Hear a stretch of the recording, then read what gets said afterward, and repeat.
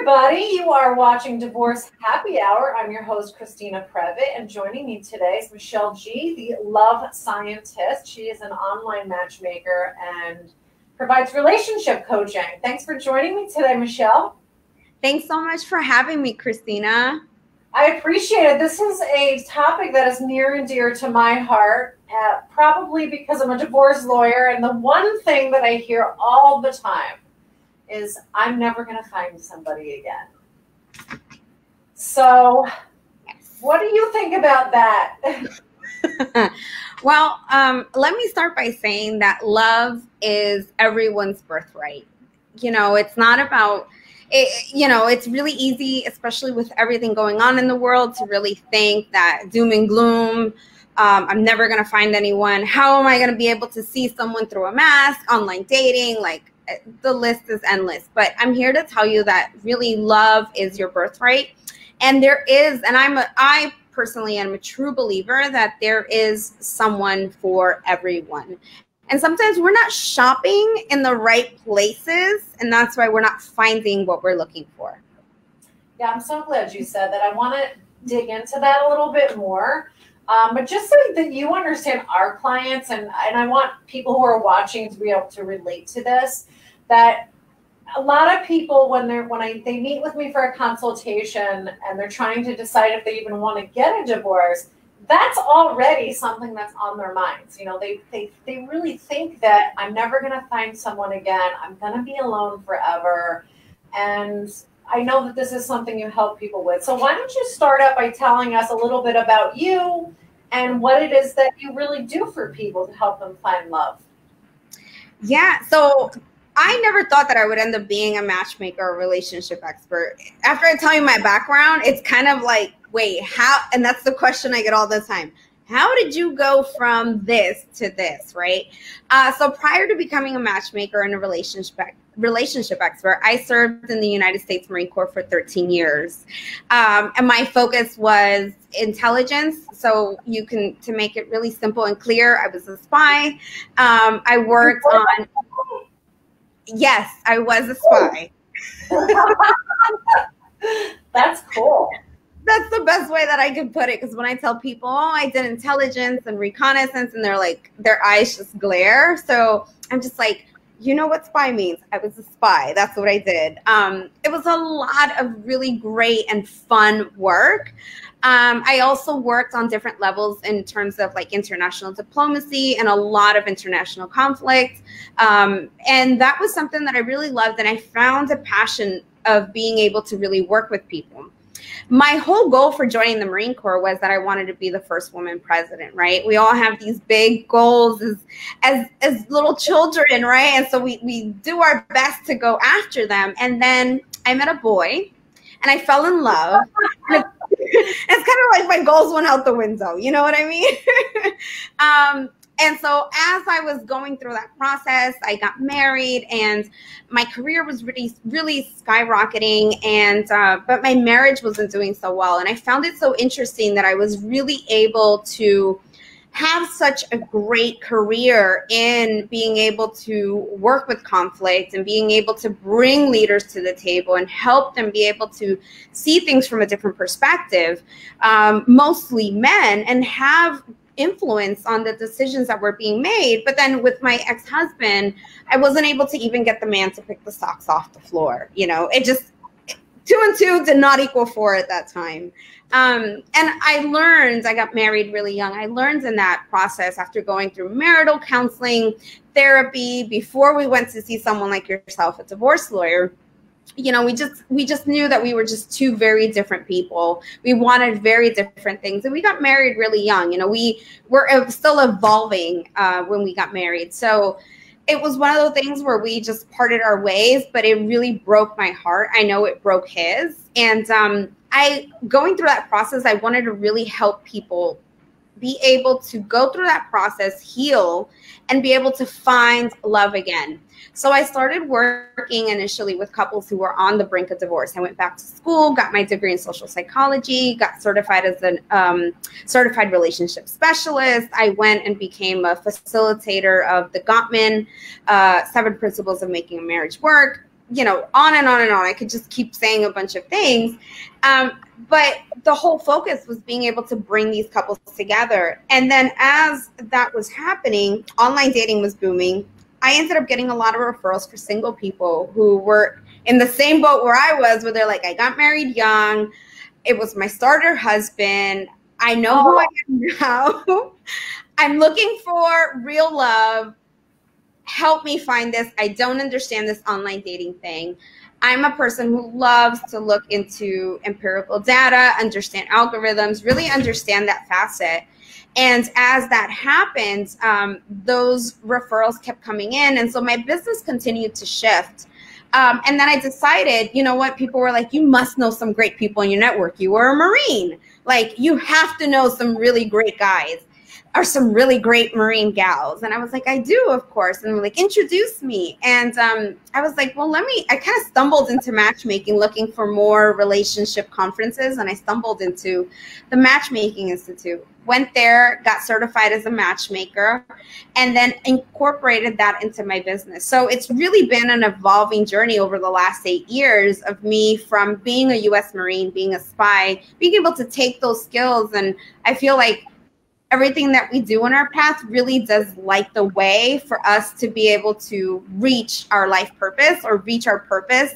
And again, it continues to evolve the more and more we get enthralled into it and involved in it. So that's really kind of how my journey started. And today I really focus on helping elite men and women. A lot of our clients are very high profile individuals who sometimes have not had so much luck with online dating, and sometimes they have had luck with online dating, but they just don't want to be able to deal with it. They want to be able to have someone curate introductions for them, someone who is of a high caliber, who is like-minded, who travels in their circles. And most importantly, these individuals, both men and women, they want the discreetness of it. So our services are really focused on offering that to them, as well as a little bit of date coaching, because let's be honest, Christina, everyone has a little bit of blind spots. And sometimes we just need a mirror to reflect those blind spots so we don't commit the same patterns and mistakes over and over. Absolutely. I always tell my clients, why don't you just take a little break? Let's not jump from one situation to another. Maybe half of them listen. Because like you said, they meet a boy or they meet a girl and they fall in love and that's it.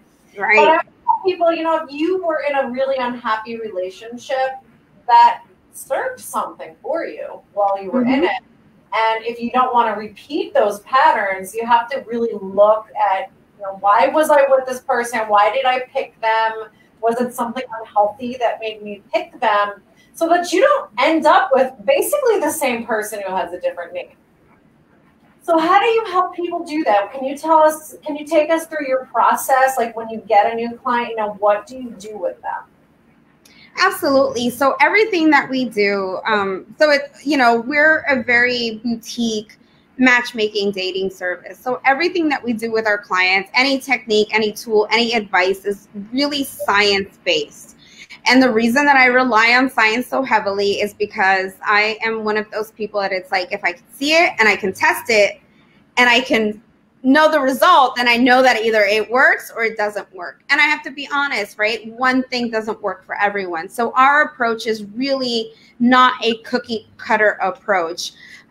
When we have a client, one of the things that we really want to understand is both how they see themselves and how they see the world, because that really affects or really plays an influence into the person that we're going to select from them.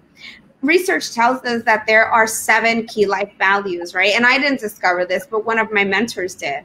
And based on 30 years of her research, really, we're able to figure out that if out of 3 or 4 of those, if people are not on the same page of those key life values, meaning finance, family, religion, future goals, right? Sexual compatibility, so forth and so forth. If they're not on the same page, then what ends up happening is that the relationship has a greater chance for it to not really work out in the end. And I know that a lot of people talk about communication, but there's one layer a lot deeper, which is understanding, right? We don't always have to agree. And conflict is not a bad thing, even in the early stages of finding love. Like if you have a disagreement with someone that you're dating and you don't see eye to eye, that's okay, as long as you're willing to understand them. You're willing to really understand where they're coming from, and you can respect their opinion. So our process is really getting to know the person. So then when we do introduce them to someone, we are introducing to someone that we know the likelihood of them being able to last in the long term is higher than just matching on, oh, this is the body type that you're looking for. Oh, this is the hobbies that you have, right? We like to go a lot deeper. Beauty is superficial, right? It's surface level. And, you know, it doesn't last forever. And when you look at couples who've lasted 60, 70, 50 years, what they tell you is what kept them together is that friendship that they were able to really build from the beginning. Yeah, I think that's important. I haven't been married for 50 years, so I can't say too much about that. So when someone meets you, is it like a battery of tests? Is it like taking a written exam? Like if you go to the psychologist, and I forget what those exams are called, but is it kind of like an assessment? I will say that there are some things, like we do have all of our clients go through personality tests.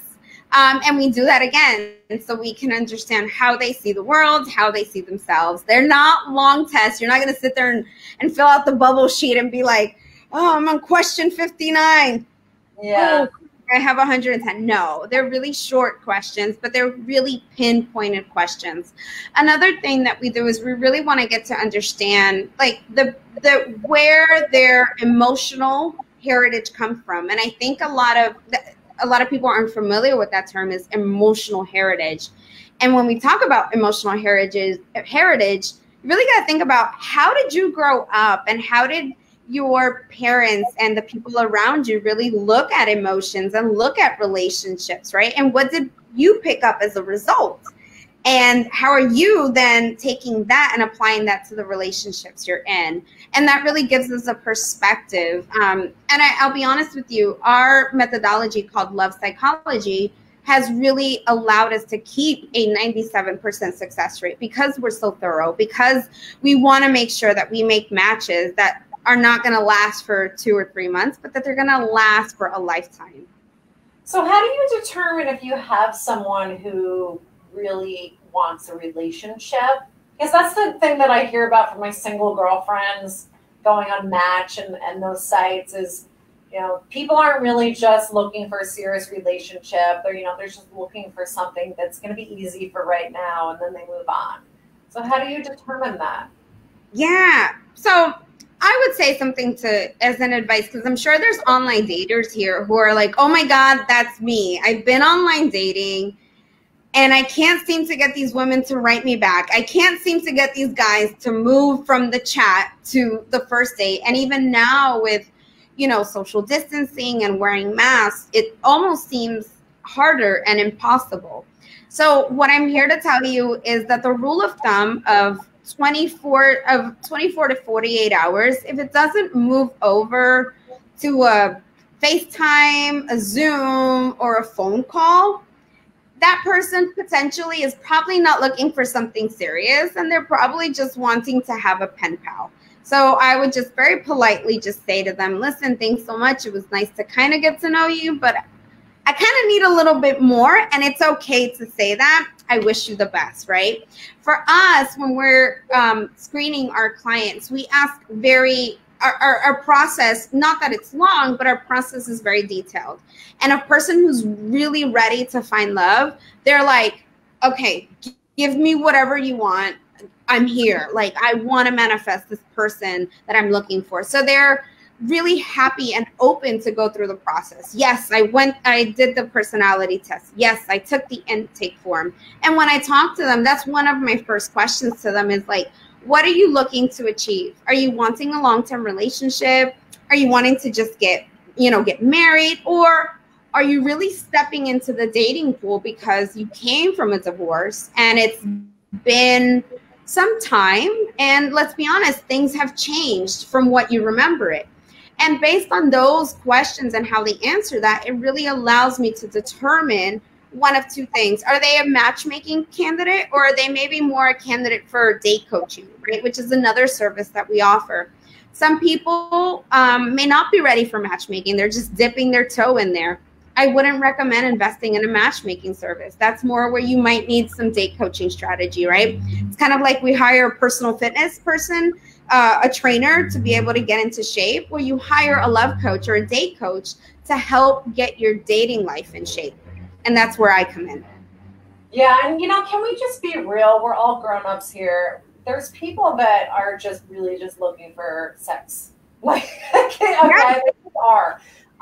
So, and not that there's anything wrong with that. If you want something casual and you're looking to find someone that you're sexually compatible with, but you don't want all the responsibility of thinking about marriage and things like that, that's okay. Mm-hmm. Do you actually have clients like that, or do they tend to not, hire a matchmaker? I find that people who are looking for that tend to go more for an escort-esque type of service, and they'll be like, hey, I just want to meet pretty girls. I just want to meet really fine guys, or really attractive men, and just set me up on dates every week. And I'm just like, you know what? I'm not the right person for you. And I politely will decline. And I think another item is a matchmaking service is not a very cheap service. We are a costly service because of the time and the resources, and also what we dedicate to each and every client. So I think our price point also does kind of set that wall to filter out people who are just looking for, I want to swipe, and I want to go on a date tomorrow, and I want to swipe, and I'm just like, I'm not Tinder. People do that on the cheap on Match or Tinder. Bumble is the one I think everyone's using now. Yes, they're always changing, So another thing that I hear a lot is people are nervous about being out there, having to actually go on dates again, because if it's something you haven't done in years, it can be a little intimidating. So you said that you have coaching for that. Yeah, absolutely. So I'm curious to know, like, when they say that they're nervous, what is the thing that they say they're the most nervous about? Because usually we hear a couple of things, but I'm curious to see if we hear the same thing. Well, there was one gentleman that I'm thinking of in particular who was a little bit older. I think he was in his late 50s, maybe early 60s. And he said, I just felt like I was a dork. Like, I didn't know how to dress. I didn't feel like I was physically presenting myself in the best way. Mm-hmm. And, like, what are the standards? Who pays? And, am I supposed to pick her up and take her out? And, like, what are the rules? That gentleman in particular. Yeah, and those are exactly what I hear. Like, who pays? Who makes the first phone call? Or more, I've also heard this one. Dressing is kind of different. I think it's dependent on each person or each character. Is kind of, each person is different, but definitely who pays, who calls first. Do I pick her up? Do I meet him at the spot? Do I let him come to my house? And those are definitely valid questions. And I think the rules, here's the deal. I'm just going to say guidelines. Rules are so hard and fast. It's like, don't do this, don't do that. And there's always this kind of this tension behind it. So I rather say like these dating guidelines. And my first thing is it has to be comfortable for you. Whatever is comfortable for you. Meaning, if you're a person who you're just dipping your toes into the sands, and you're wanting to meet someone, and you don't feel comfortable being picked up, or the lady doesn't feel comfortable being picked up, it's okay. It doesn't mean anything, and she's more comfortable with meeting you somewhere. Respect that, because again, there's a lot of people who unfortunately has taken a vehicle like online dating and have scammed people or portrayed something that they're not, right? And that happens both to men and women. So I would say that it's more of a guidelines thing, what feels comfortable. Always ask. If you're not certain, always ask. I'm still a traditional gal, and I still tell all my clients, all my male clients, I say to them, listen, you're a gentleman, right? And they say yes. I'm like, never go empty-handed. Even if it's a sunflower, even if it's a carnation, even if it's a white and yellow rose, right? Like, never go empty-handed. I'm so big on courting, and I feel like with online dating culture, it's really, really fallen by the wayside. I agree. Yeah. And I think it's partly because it's like now you can send virtual gifts, or you can swipe, or you can do this, right? And so it's gotten kind of very lazy. And so I always tell all my gentlemen, never go empty-handed, even if it's a card, right? Like, thanks for meeting me. It's the gesture means so much more. And here's the thing, for the gentleman who was asking you, like, how do I dress and things like that, a woman can actually overlook that if you show up with something that's like, oh my God, he made that gesture. You know what I mean? Like, women are willing to see that because they're like, okay, there's more there, and this can be fixed. You just hire a stylist and it's over with, right? Yeah. Dress them. We can dress them. Of course, we're kind of, because we're two women having this conversation. I'm curious what men would have to say about it. So is there an age range that you typically work with? So, interestingly enough, my youngest clients have been in their late 20s, so 28. My oldest client, and this was because I was doing some teaching at senior centers, believe it or not, the senior population, a lot of widowers. So they brought me in to teach at a senior center. My oldest client that I match made was 90 years old. He was such a sweet, sweet gentleman. Oh my God, he's so sweet. And he lost his wife, unfortunately, to Alzheimer's. She had Alzheimer's, but some other complications as well. And I went to give a class about online dating and how seniors need to be careful and what precautions to take. So I don't typically always work with seniors, but my oldest clients has been 90 years old. And I'll be honest, I don't really discriminate. Most of my clients, if you were to ask my sweet spot, most of my clients are anywhere between their 30s, like early 30s, all the way down to all the way up to 61, 62. But again, I've had a 90-year-old client. I was able to match him. And he was a sweetheart. And I think it's just so sweet. You know, they just come from a very different generation. It's so sweet. Yes, they do. I think people showed up with a rose or a flower. Yes. And they always end up paying for the bill or saying, no, I got it, you know, which is okay. Yeah, there are definitely a lot of generational differences. I feel like I could go on about that for hours, because I have a lot of single girlfriends who are always complaining that the constant texting, you know, somebody will connect with somebody on one of these websites, and they'll just text forever, and they'll just, you know, they'll disappear for a few days, and then they'll just get some random text that says, hey, and nothing else. And they're just like, what are we doing here? You know, like, what, is this person going to actually ask me out on a date? Any special insight? I'm sure there are ladies who would love to hear it. You know, hey, so I'm going to tell you that part of our service and our executive matchmaking package, we do help men, particularly with their online dating profiles. Women have a better grasp at it. And we help them with writing their profile, and we help them also with approaching what's the best message to send, right? And you're absolutely right. Guys are like, when I talk to them, they're like, oh, I just want to say, hey, like, it's kind of like my poke at, like, do you want to talk to me or not, you know? And I'm like, yes, that works when you're in middle school and you're on the playground and you're like, hey, and then you're looking at them. I'm like, virtually, it doesn't work, because exactly that. A woman doesn't know what to do with it. Here's what I would say. give them a chance. Some of them just have no clue, to be honest. And secondly, sometimes they're just really shy. And like anyone else, men fear rejection the same way that us as women do. So when you get that hey message, the best thing you can do is say, hey, how are you? We are prone to answer a question, right? If he answers a question and he's like, I'm doing great, I'm doing fine, and he doesn't ask you a question, that can sometimes be an indicator that maybe he's not a great conversationalist. And if you're looking for someone to be an engaging conversationalist, that may not be the right person for you.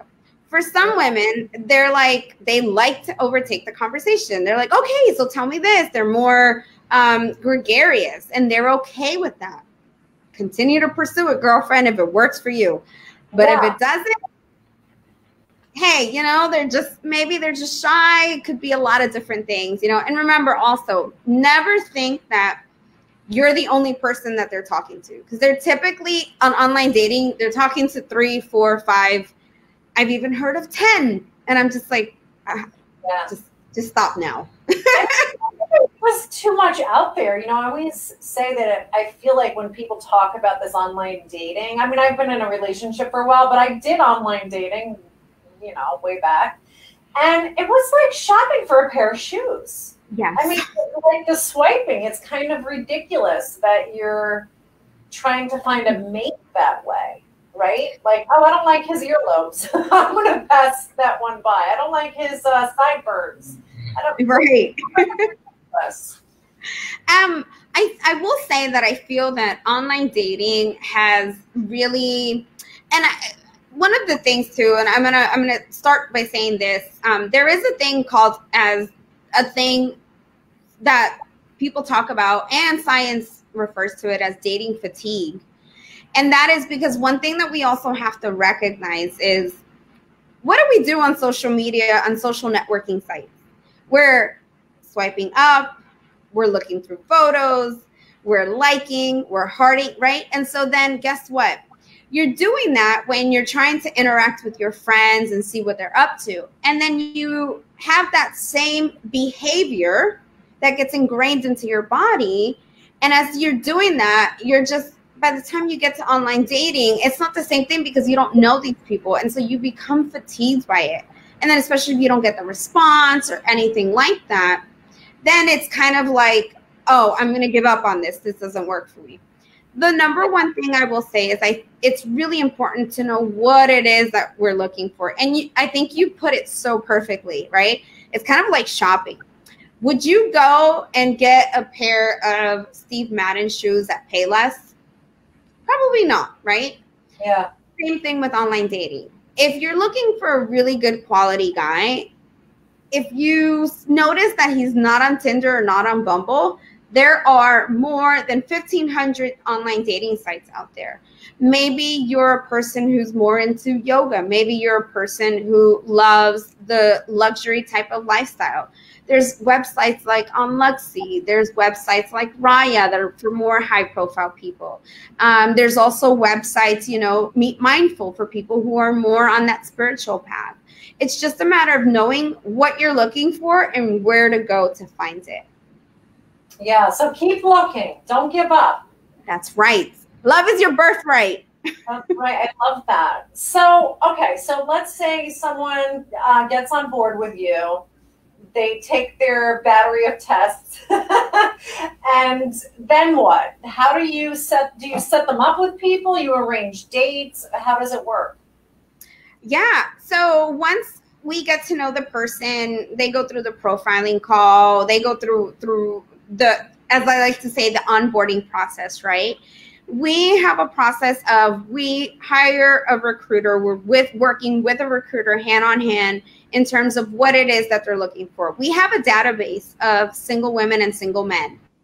And so in this database, that's where I go to first and foremost. I'll pull some people, and everyone that we think may be a good fit for our client, we'll contact them and set up a virtual interview. Before COVID, it would be an in-person interview, but because of COVID, we want to practice social distancing and safety. So we do these virtual interviews, and our whole process is really being able to ask the questions that are important to our clients. You know, some clients really want to know, for example, I have a client right now who travels a lot. Unfortunately, because of COVID, his home base is really in one of the Carolinas. So he wants to find someone who is open to dating him, but will be okay with the home base being in the Carolinas, right? He has homes in New York and Miami and California and, you know, other places. And that's all great and dandy. But again, because of the situation, he's looking for something really specifically. So I go through this process with my team of being able to ask those important questions to our clients. Everyone who we end up introducing to our clients, they are required to go through a background check because of the individuals that we work with. I've worked with politicians, VPs, VPs of bank, I mean, tech investors, like very high profile individuals. And so because of that, you know, they're people who want to make sure that they're not just getting introduced to someone who is looking for or has an ulterior motive. And for that reason, and everyone that we talk to, they're open to doing that. And then we set up the date. All of our first dates before COVID were always experienced dates. And one of the reasons is because if you just sit across from one another, it's really easy to have that awkward moment where you're just looking at each other and sipping the drink, right? And you're just like, so, and then you do the small talk. It's like a job interview. Right, right. So our philosophy is let's take that off the table and let's do something experimental. You know, we did a clients that, like, sometimes both clients are really into bourbon or into a certain type of whiskey, right? So we'll arrange like a mixology class. Other clients are very active. So we used to arrange like maybe like a hiking or a personalized like rock climbing, like depending where they are. I have clients all over. Now with COVID, our first step is to do a Zoom date. We set that up for them. And then we, as if they want to do a second date, then we'll set up a proper social distancing date. You know, picnics are great ideas, walking in a park, being able even to go out to a movie theater that's like a open drive-in theater is a great idea. And I know a lot of people don't like theaters because you can't talk, but that's why I arrange it as the second date. You've already had that one-on-one interaction, even though it's virtually. Yeah. Yeah. So how have things changed because of COVID? I mean, obviously the personal contact I can't have, but have you found it to be more difficult, or do you find you're getting a lot more demand? So I can speak only on my experience. We've actually had some really great success in matching during COVID, believe it or not. I've shared this with a couple of my colleagues, and they're like, some people are not open to virtual dates, right?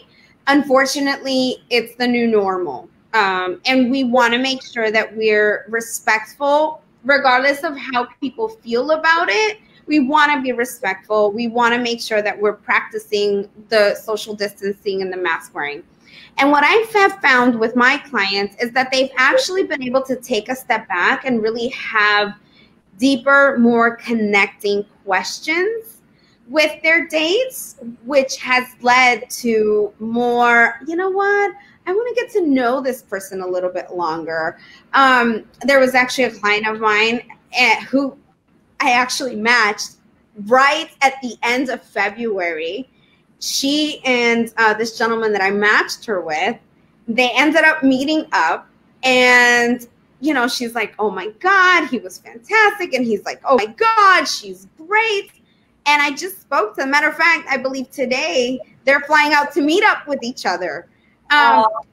You know what I mean? Like, and they've just been dating and doing kind of this long distance and attempting to meet each other when they can.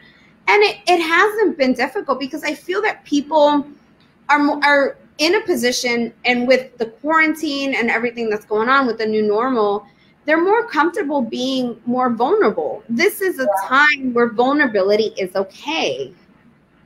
Yeah.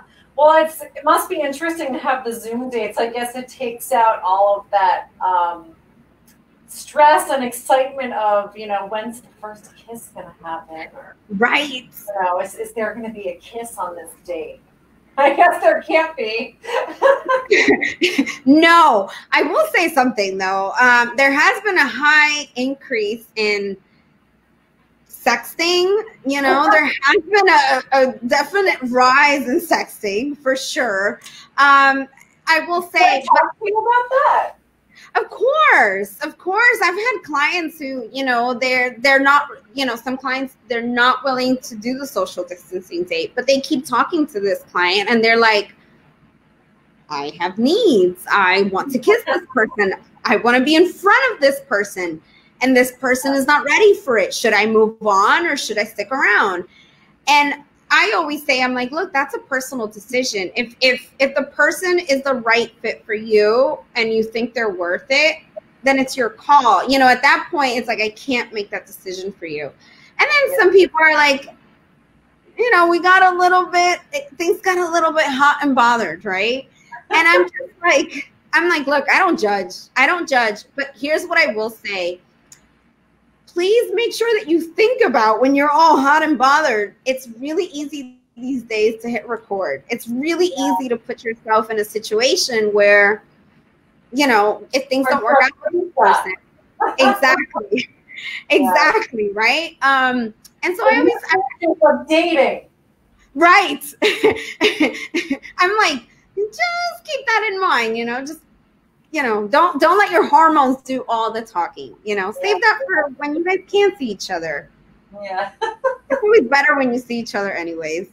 Oh, yeah, I guess I feel like I'm, missing out, not being spoken for. But I don't know. Maybe, dating isn't easy. So finding somebody is sometimes can feel like a daunting task.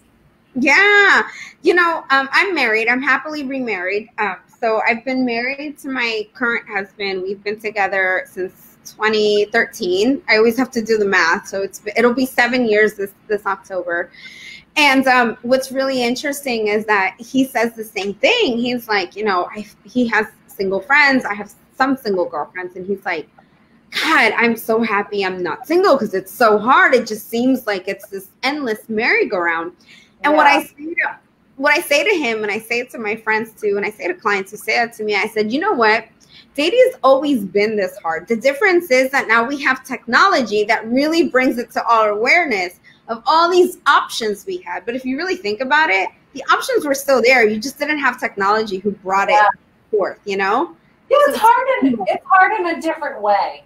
Yeah. Mm-hmm. I mean, I don't really miss being single. And I don't even want to be a buzzkill for the people that are watching who are like, thanks, Christina, we're still looking for somebody.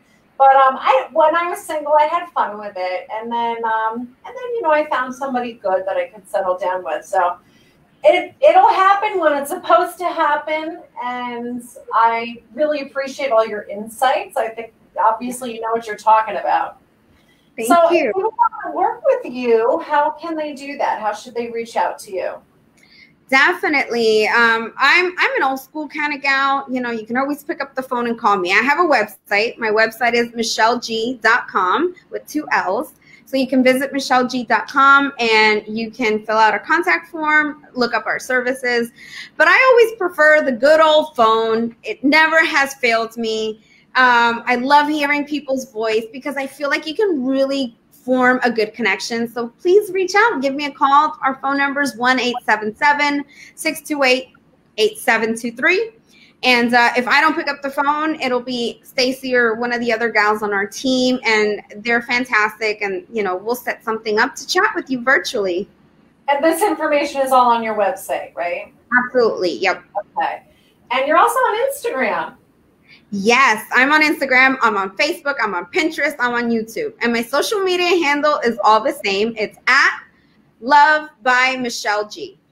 Okay, awesome. Well, I've been checking it out. I'm living vicariously through you and all your clients. So, check it out, everybody. Thank you so much for joining us today. And thanks for watching Divorce Happy Hour.